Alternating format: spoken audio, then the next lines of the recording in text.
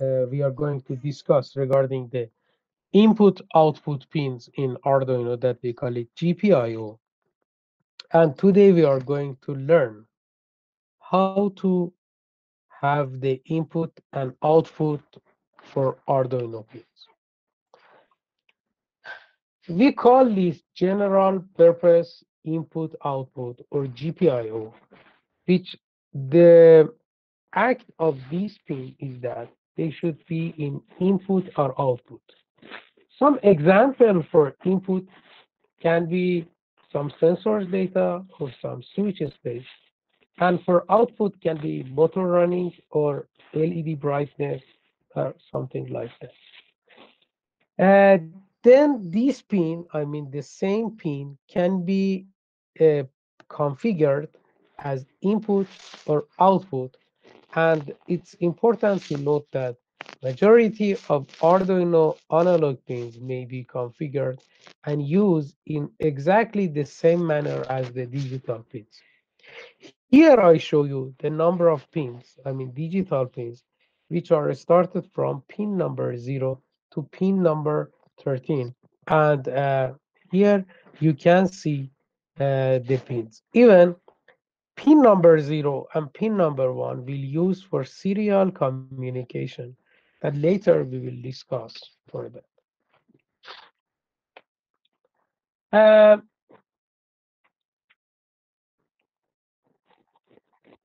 the next slide, uh, I show you that we have three options or three ways to define the pins. One is input, one is output, it's clear. But what concept that we have, we call it pull-up or input pull-up. That little bit we will talk now, but later we will discuss more about uh, this input pull-up and we will see how it should act in next lectures. If I want to configure my pins, there is very simple syntax that we call it pin mode. And format is like that. Pin mode, pin number, and mode. In this syntax, pin number is showing the pins that we want to uh, configure. And mode is that selection between input, output, and input pull-up. Okay, very simple example I written here, pin mode 3 and output. It means that the pin digital number 3 I want to configure as output. But please remember one point, which if I want to put any pin as output, I should remember that the current that I can sink from that pin is up to 40 milliampere, which is sufficient to drive the LED LCD display. But if I want to run motors or relay, it's not enough. And remember that while connecting the device to Arduino output pins, when we use the resistor, if any connected device to Arduino withdraw the current more than 40 milliampere from the Arduino, then it will damage our Arduino board. Then please remember the output current that you want to use from your Arduino board is limited and it's up to 40 milliampere. Okay. Let us see if I want to configure as the input pin, how I will do. Very simple.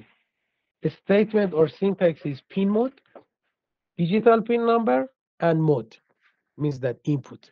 In example that I written here, I show the pin number 3, which is indicated as the input for us. Then what we can do, uh, we can connect some switch or something like that to that. But really, putting the input like that, it's not good for us because generally it will have the noise.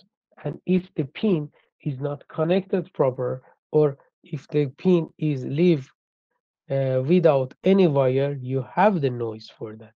We should think how to solve this problem. One of the way is using the pull-up resistor. In pull-up resistor, which we are using to stir an input pin to known state, and if no input is present. This work will be done by adding some resistor to 5 volts, which people will call it pull up, or we can do it as pull down, means that the resistor should connect to the ground on our input. And generally, one 10K resistor will use as pull up or pull down. Using the built-in pull-up resistors also we have 20,000 pull-up resistor, which is built into the Atmega chip, which can be accessed from software. And these built-in pull-up resistor are accessed by setting the pin mode as input pin. This effectively inverts the behavior of input mode, and where high means sensor off and low means sensor on. We will talk more regarding this. And I want that you notice that always this pin should not be 10K. For some granted AVR boards, it's 20 to 50. Suppose for DUI Arduino board, it's between 50 to 150K. That you should see the data sheets of or catalog for your Arduino board. Um, Please remember that when you connecting the sensors to pin configured as input pull-up, the other end should be connected to the ground, and in the case of simple switch, this causes the pins to read the high when switch is open and low when switch is pressed. Then the pull-up resistor provide enough currents to light an LED dimly connected to the pin configured as an input. If LED in the project seems to be working but very dimly, this likely what is going on the same registers to control whether pin is high or low. Then please remember, using this pull-up resistor, you should think for the value of the resistor and then put it there. It's very simple. You should just use the statement like pin number and then input pull up. Then you will set the pin to input using the pull up resistor. It's very usually, or it will use more in when we are using the key or switch as the inputs of our Arduino. Okay. What should I do if I want to configure my pin as output? It's also very simple. A statement is like this: pin mode, pin number, and the mode which is output. That means they can provide the amount of current to other output, which already I tell you that this pin can give you 40 milliamperes as the output. Okay. Till now, what we learned? We learned that how we can configure our pins as input or output, and then or uh, pull up in input pull up, and then now suppose if I want to turn on and off, or I want to write some value, make high and low to one specific pin, what should I do? Which is the function of digital write will do that job. This command is used to write the status of our digital pins and can make them either high or low, and the pin needs to be output pins. The digital write function, as I written here, can have two values of high or low as 0 and 1, and it's related to the board. The high should be 5 volt or can be 3.3. Okay. Uh, Please remember that it's recommended to put the pins mode to pull up to to enable the internal resistors, then we don't have any noise from entry of our boards. Okay, here in the yellow part, I show you the syntax, which how we can write the value to our digital pin. Suppose if I want to make high, just I will change the value here to high or low, and pin is the number for that. For example, digital pin 8 high means that I will turn on my digital pin 8 and give it the value 1 or 5 volts. Okay, let us see one example. Suppose uh, we call this example as the blink example, which is already we have in our Arduino board example. And in that, pin digital number 13 will turn on and off periodically. Okay, let us analyze this program. As we discussed, in Arduino board, we have two parts. One is void and void setup, and another one is void loop. In void setup, we just arrange the setting or configuration which should be do once in our program. I mean, in pin mode, suppose LED button in, which is number 13, we put it as output and we just configure it one time. And then in the loop, if you see, we have digital write, pin number, and high. It means that I will turn it on. And then I call one delay function, which will wait for a second, 1000 millisecond, it's become 1 second. And then again, we will turn it low.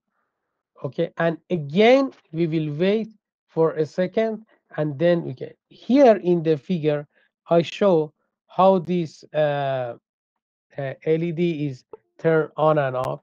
You can see here in the figure that I show for you. We call this example as the blink example.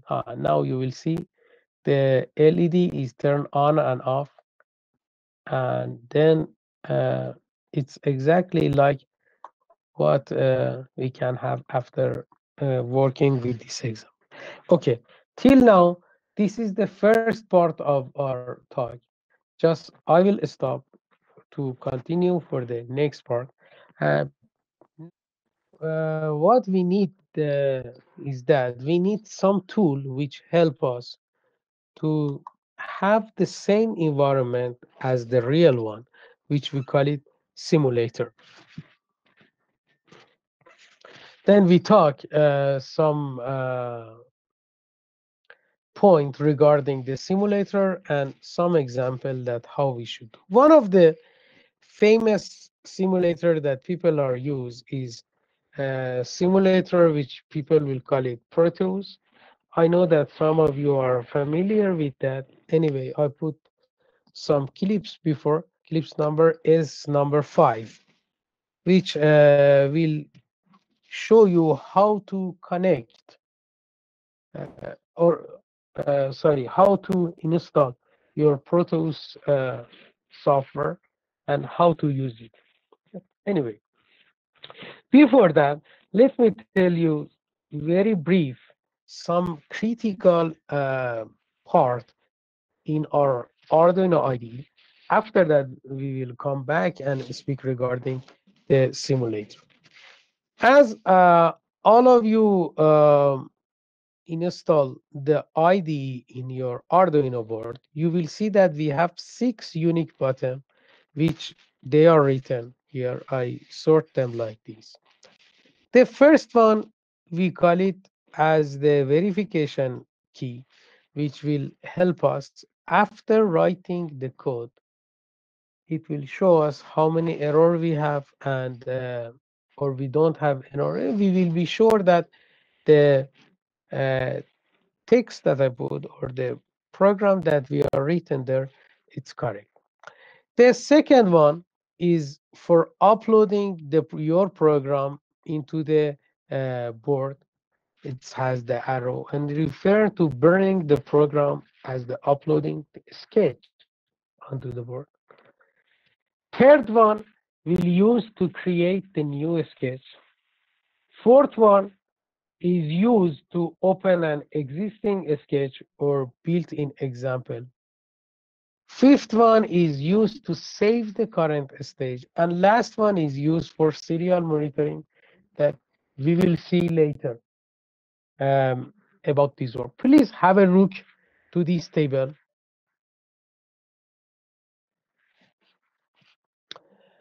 Um, Now, if we have selected the appropriate board for our Arduino board and communication port that we call it COM port and programmer, we need to upload, suppose, some example like please.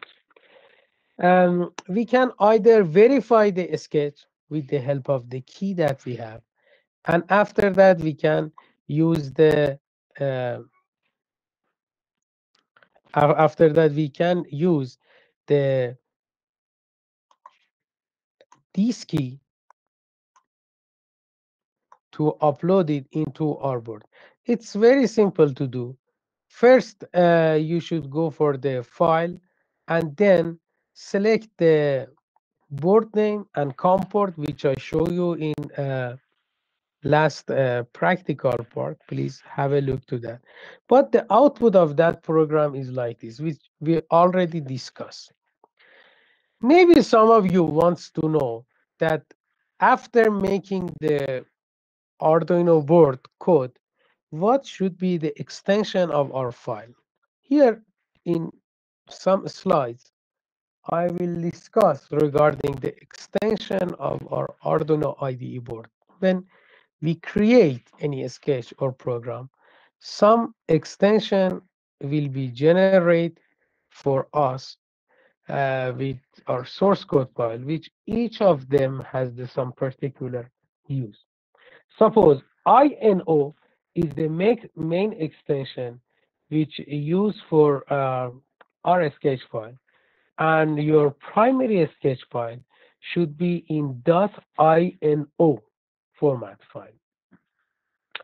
You can create some additional INO file in your sketch, which we can name however you like.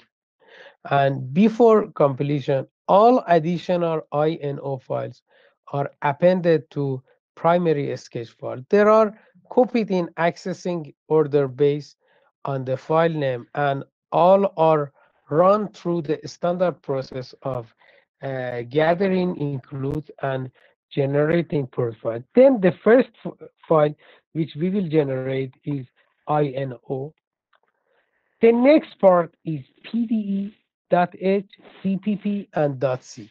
Remember, when you are doing the coding, no need for all of you to remember them. Or you cannot see them, but you should have some information regarding this file, which I try to give you some data regarding this. Suppose .pde is the default extension of Sketch, which written for IDE prior to release of 1.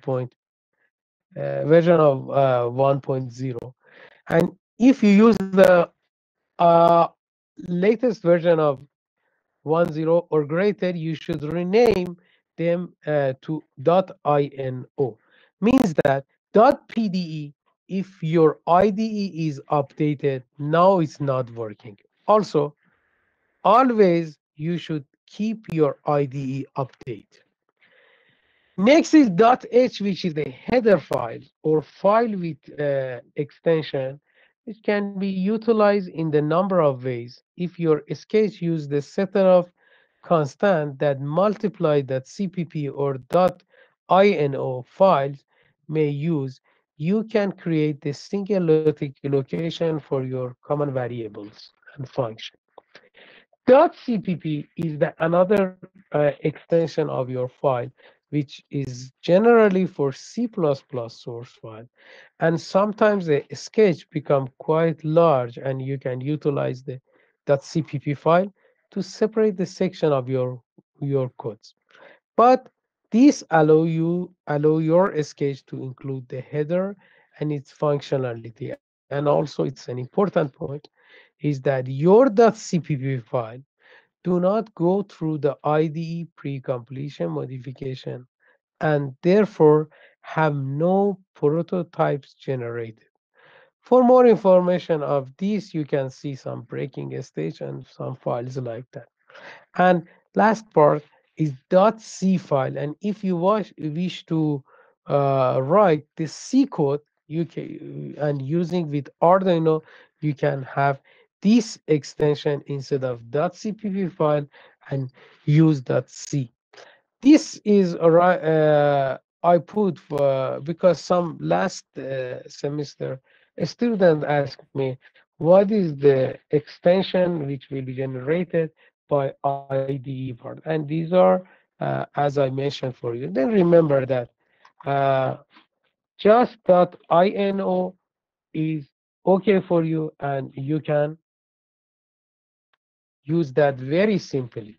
Okay, let's go for our main talk, which is the simulator. And let us see how many simulator we have for Arduino. I remember last semester when I searched on net, I read that there is 16 different simulator that you can use for your Arduino board. And but first of all, we should know why we need this simulator. You know that simulator is a device or software that can simulate the certain function of another system, but does not claim to create an exact copy. And this is some kind of virtual environment in which we simply can model another system with that big set. Arduino simulator is not any different from a simulator, and a good Arduino simulator program can read, understand, interpret the Arduino IDE based on program without needing any physical Arduino board. Real-time event modeling also is the basic of many industries today.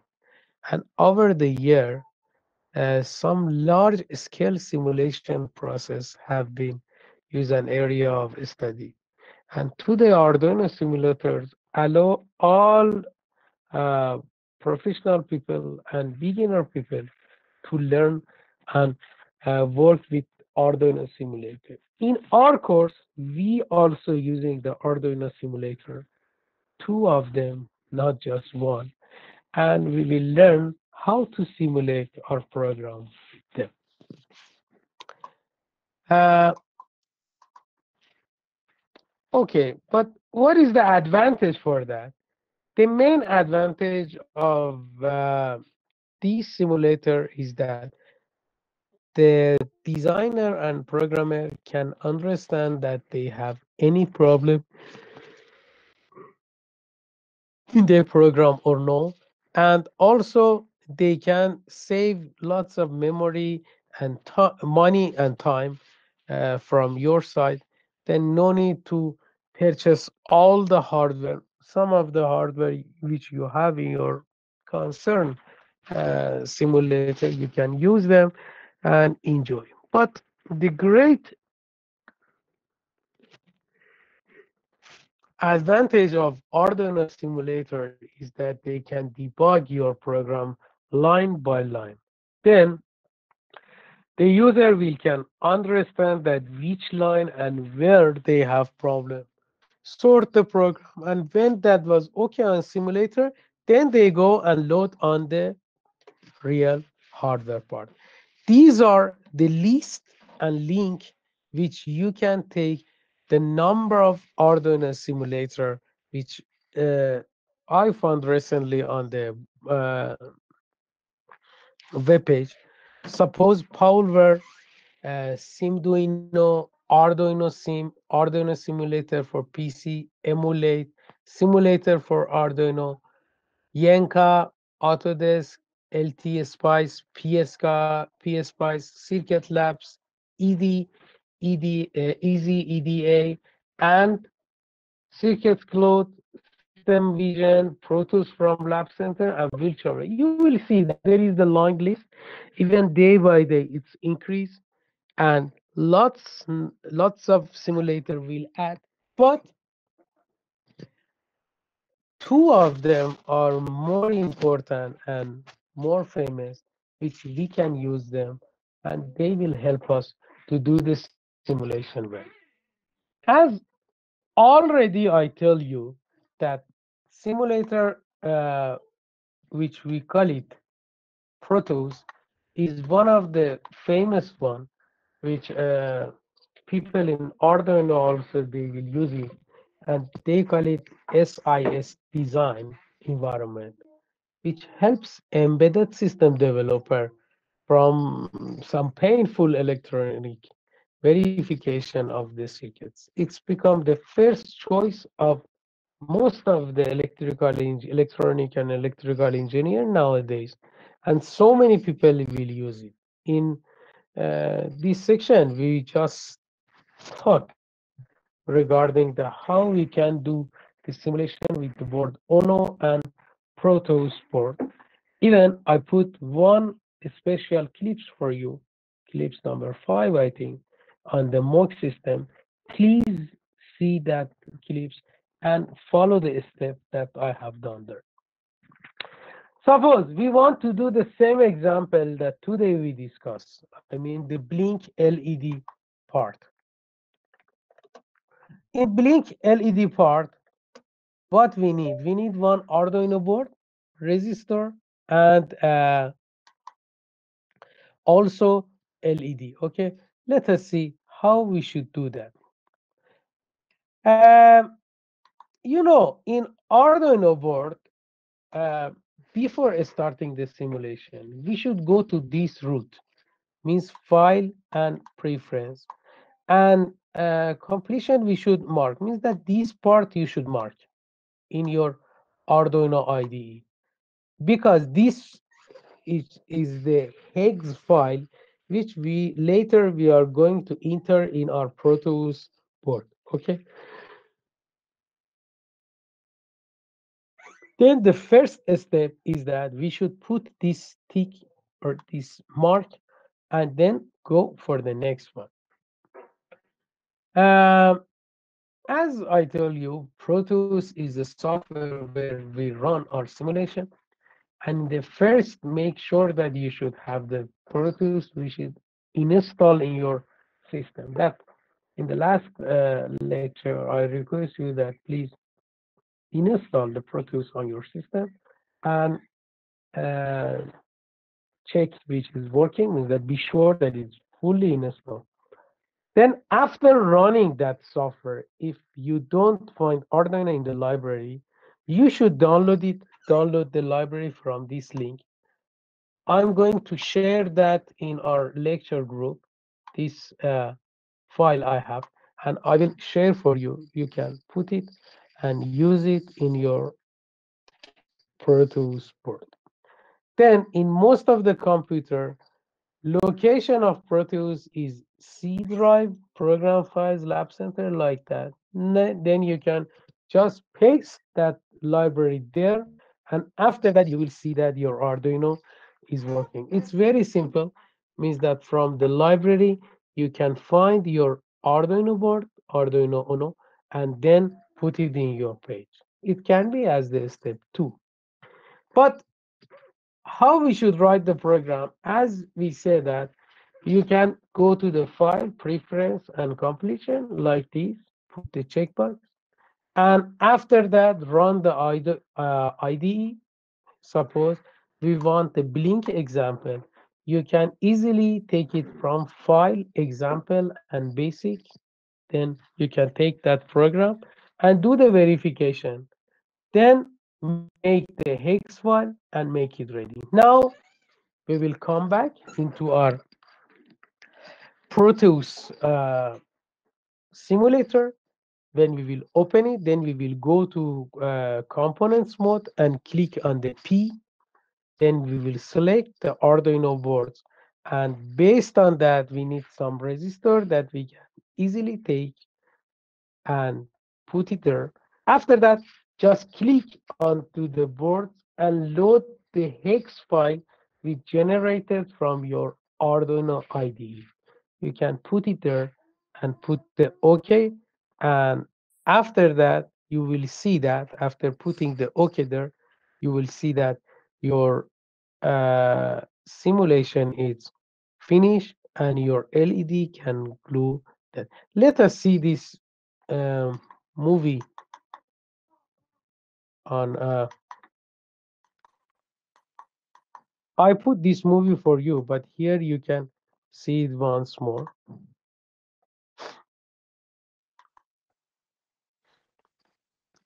Now, as you can see, it's going to open the library part of the Proteus. And by that, it can select or put some keywords of Arduino. Suppose it wants the Arduino Uno, it can just type the Arduino and we can select, suppose Arduino Uno or any type of that. We'll select and put the OK. Very simple. We are searching for R3 version, then simply we can select it and then put it into our what we can say into our uh, page. But the problem was here that the library was not installed. Then again, I go here, open the Proteus library for the Arduino, copy that, and then I'm going to paste it in the location of Proteus, which is C program files or user. Then I written for you C user, no, program files, lab centers here, as you see, lab center electronics, and then I will select my Proteus version number 7, and then into the library, just paste here. Paste, yes.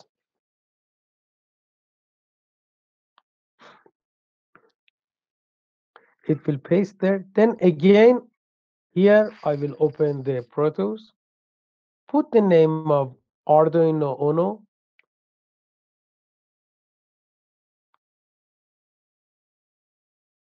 Yes, it's come.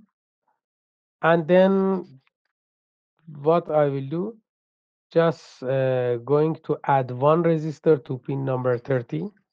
After that, I'm going to add one LED and then connect these together and put the ground. You can follow this movie on Moch. I put it there. Okay. Next part is that I should load the program inside my uh, Arduino, which already I have the hex file or something like that. Now I change the value of resistor. It can be 1K or 20. There is no difference. Then in ID, as you see in the file, example, basic, I can select the blink.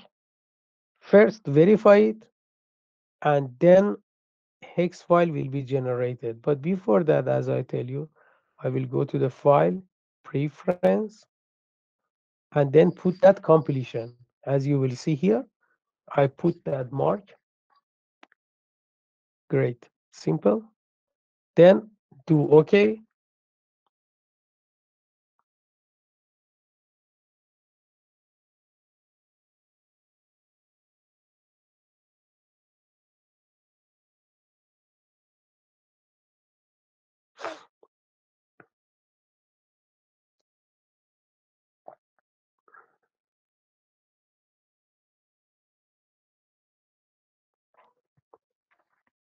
Yes, as you see here, there was not any problem or any error for my codes. Then simply I can do the jobs and continue my job, as you will see. Now I will double click on that and based on that, I'm going to load the .hex file uh, inside my Arduino board. As you will see, I put the program, okay, and now we will run the Proteus.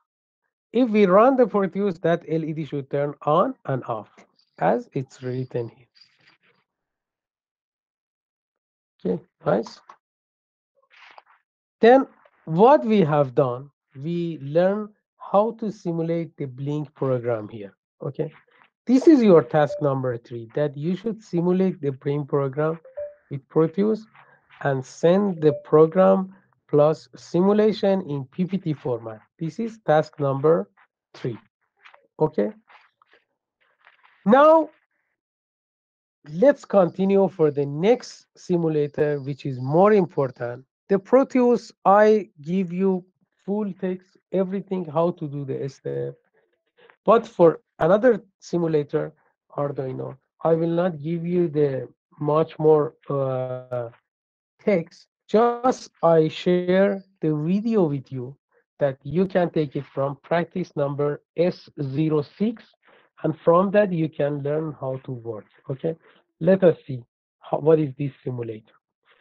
This is another simulator which is free and fullest feature Arduino. I can tell you specifically it's made for Arduino board, and it has lots of benefit, which is has the ability to teach and demonstrate the inner working of Arduino sketch, test your sketch, debug your sketch. Everything can be here. Means you will not use the IDE separate. You can write your code here. From the link that I put here, easily you can download the this simulator. I also will try to give you the source code in the group. Easily you can download and work with that. How it will work? It has the environment like this, that after entering your code, you can edit or work. Suppose we are working on Ono board, you will see the exact hardware part of Ono there. This simulator has different parts, as I written in the table, which you have one task to complete that. Suppose in the file you have load sketch, you have edit, you have recent sketch, close, print, like that. You have run, view, hardware, tools, trace, option, helps, which we will talk regarding that. It's, I tell you, one of the fantastic simulator and recent one. No need to add any library, no need to install any library, but it has some limited time to use. I think around 1 month, which is good for you to work with that, and it's enough till our exam time. See, if I want suppose to do the blink example in this, it's very simple. First, I will use the load and then select my blink INO.